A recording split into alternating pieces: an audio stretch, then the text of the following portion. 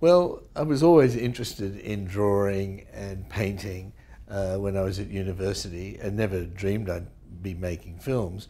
And then I won a short film competition just as I was finishing my medical studies.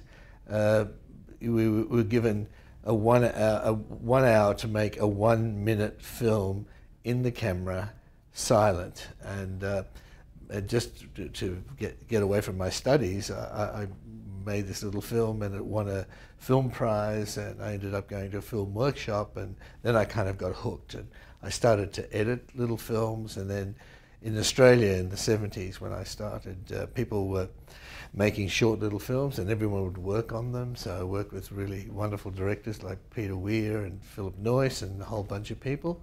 And then I made my first feature, and I'm still doing it.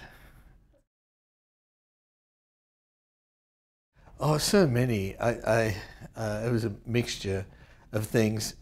Probably, believe it or not, the film that had the biggest effect on me was How Green Was My Valley.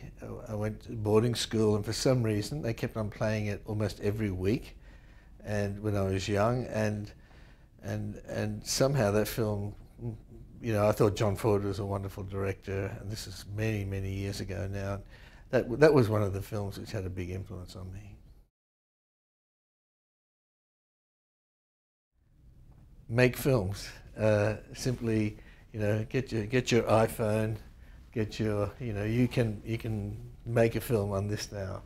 You can get a simple little editing program on your computer and make them, because the more you make them, the more you're going to learn, and it takes a long time to get some sense of mastery over the process. So write little films, make them bigger, bigger, bigger, and eventually, if you really enjoy it, you'll get there.